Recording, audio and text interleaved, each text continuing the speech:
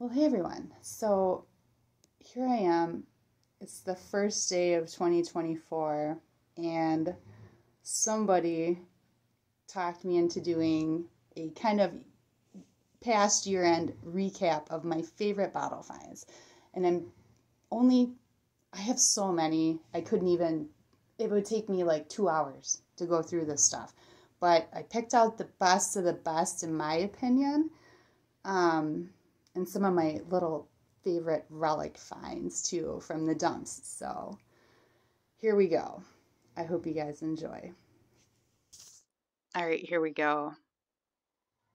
I don't know if you can hear my dog. He's kind of snoring right now, so hopefully that doesn't, detract from the bottles here. I know he's kind of cute. So, oh yeah, and the Mr. T, this is an vintage tablecloth cover that I got. I got like 6 of these brand new in the packages still from an antique mall a few years ago. They were like $1.50 a piece, no joke. But these things are huge. They could cover like a gigantic conference room table. I had to fold this thing in half, but yeah. I set it up for my son's birthday. So anyway, here we go. Number 1. The Review Dairy. It's from St. Charles, Illinois. Nice embossed, and it's in really good shape. There's that scratch right there. I think that came from my rake. I thought I had a quart of this, but anyway, here's the little half pint that I found. And this bottle, I believe for sure, started off the year. It was last January, 2023. So here's the mini size of that. Next we go to, I'm trying to do this quick, the C.K. Madsen Dairy from St. Charles, Illinois. This one, note the neck here. Found both of these pretty much one right after another, and this one has actually the slug-plated sealed marking. I did show all of these in a recap video about a year ago. It's good stuff. Love them. Beautiful. Just awesome bottles. All right. This is a prize to me because Jason and I were digging for like, oh my gosh, and we walked the rivers we were out for about a good 8 hours this past summer. I think it was in June. And it was hot out. We were frustrated. We weren't really finding a whole lot. And he's in one hole away from me and I'm in mine, and we're both kind of like talking to ourselves, We're like,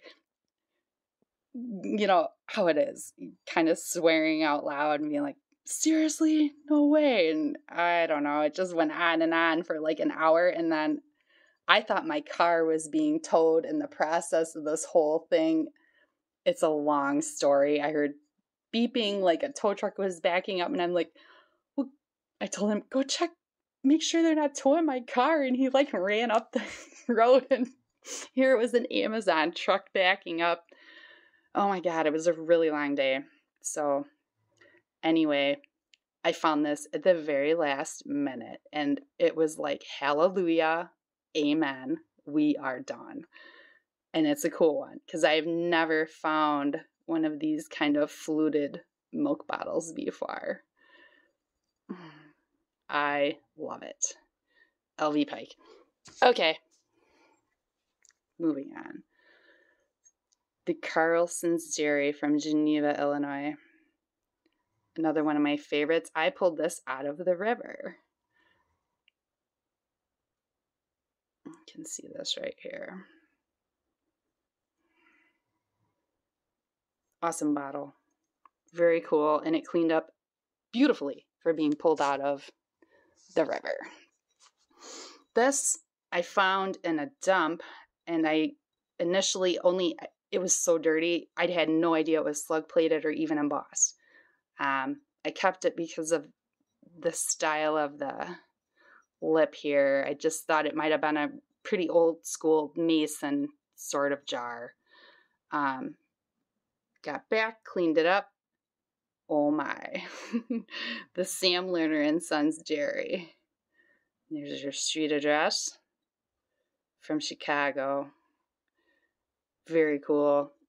I think this might have been a cottage cheese jar. Lastly, as far as the milks go, two, and I actually only recall finding one of these, which is like crazy. It's been such a crazy year though. These are Bowman Dairy Company from Chicago. I'm guessing these are cream jars. I have two. This one's actually in better condition, so to speak, as far as the clarity of the glass. So cool old relics.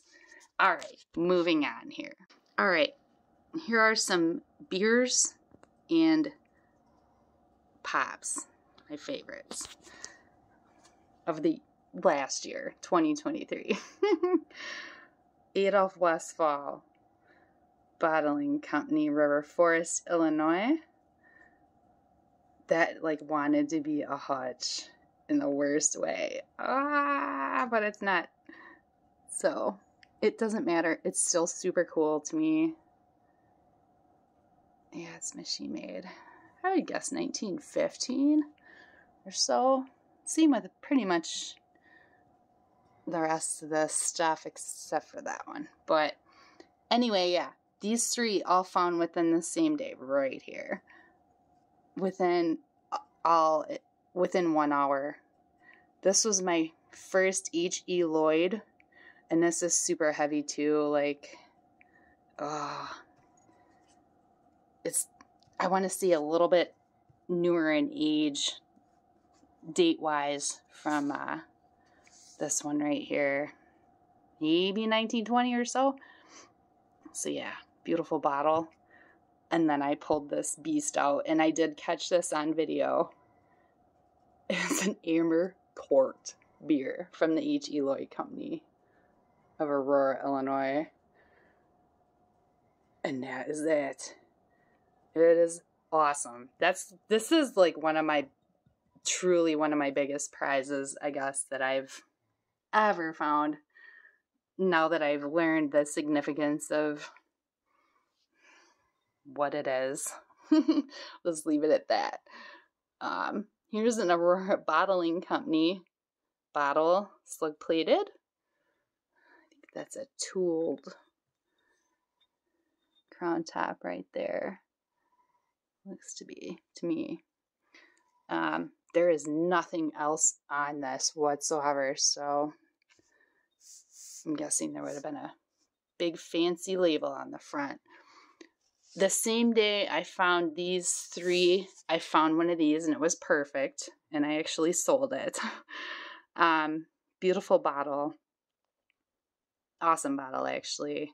It's the Jupiter Spring Deep Rock Pure Mineral Water, owned by Chicago and Geneva Bottling Works. Super cool. And then there's the back. My phone is just going nuts here. So, yeah, I found 1.5 of these that day. The second one I found, it was like busted off right about there. And I was like, no, and it was too far gone to make a drinking glass or anything like that out of it. And then I guess this is my favorite, like, pop in ACL. And I just recently found this a couple weeks ago. It's a double dot Pepsi Cola. And the script is on the back, and it's awesome. I showed this in my last bottle video. From Des Moines, Iowa. There's a flaw there, obviously, but I don't really care. It's cool. I could do a little bit more cleaning on the inside there, but I like it the way it is. So, okay, last up is the few fun relics and my very favorite thing of the year. Here are the marbles, my favorites of this past year that I personally found. Right there. I'm going to use my pen as a pointer. That is a Peltier National Line Rainbow Spider-Man marble. I pulled that out of a dump. And the Big Daddy shooter right there. That's an acro agate, or rather acro company marble. We're kind of not sure if it's a hero or possibly a tongue patch version of their marbles. And there's some other cool ones I found. So there's a lot more, but they're not as awesome as these. So there's the marbles. Last up are my favorite little relic and fun finds. This is one from earlier this summer. It's a Cracker Jack toy. Kerchoo! It's a little toy train. Super cute. And a plane. I'm assuming this was a Cracker Jack toy as well. The bottom. Irwin. Made in USA. Super cool. This, I didn't know what it was, and Jason, because he's a big-time metal detector, informed me that, and forgive me, I'm probably not describing this well, but it has to do with the firing mechanism for a spark plug, so to speak, on a Model T Ford. And from what I've learned, this is why they called it the Model T, because of this right here. It was dangling from roots in the dump pit I was in. And it was annoying me, and I pulled at it, and he's like, you know what that is? And he told me, and I'm like, what? That is super cool. This, I salvaged. This is Bakelite, and it's a bracelet, and it's awesome. You can see the detail on it here. It was disgusting, covered with dirt and whatnot, and I threw it in my bag because I don't know, the shape of it, you know? Like, that's got to be something different because, I don't know. I keep weird shapes. So always look for that when you're out there digging and whatever. You never know what it's going to be. It could be something awesome like this. So, Jason's Buddha. He pulled out of the river, and I had it. It's bronze, okay? It's, oh my gosh. That was always there, that little hole, but otherwise this thing is superb, but it's my fault because I left it outside in CLR in the sun this past summer in a bucket, and it like got crazy oxidized, so I really have to do some research and figure out how to clean this thing up and keep it so it doesn't turn freaking neon green again. That's just, oh my gosh. But I love the Buddha. I fell when I was holding this thing because he's like, I don't want anything to do with it. So I was hanging on to it. So I was like, I'm going to keep that. And I fell in the rocks and I totally trashed my legs, my knees. Oh my gosh. I probably should have gone to like urgent care or something, but, you know, I'm not that kind of girl. I don't just run to the doctors for any little thing. I have enough supplies in the back of my vehicle that I have like a freaking OR in the back of my vehicle as far as surgical supplies. So, all right. Lastly, my favorite find of the year, right here. It's a Zeppelin candy container. And I actually, upon researching this thing, I learned a lot about U.S. naval history. It was the USS Los Angeles, and it was actually developed by the Zeppelin company in Germany, and they flew it from Germany in 1923 to New Jersey and delivered it to a base there for the United States. And it was kind of an experimental type aircraft, which back then, I mean, they were using it to like refuel planes in midair. It was crazy. You can look this up online. The USS Los Angeles Zeppelin airship. And somebody made it into an awesome candy container. And when I found this in the dump, it was like, I pulled it out like this, and it was obviously covered with dirt, but I could tell it was shaped. And I thought maybe it was this like a fancy screw-on top for a booze bottle or something. And I think Jason's the one that he goes, hey, you know what? That might be something different. And I could not believe it. Originally, it came with like a really cool little shaped cone screw-on cap there, you know? So it totally looked like a Zeppelin, but this is my prize. I cannot ever imagine finding a candy container this cool. Like, there's no way. That's the best ever to me. So, all right, well, I have to go to bed.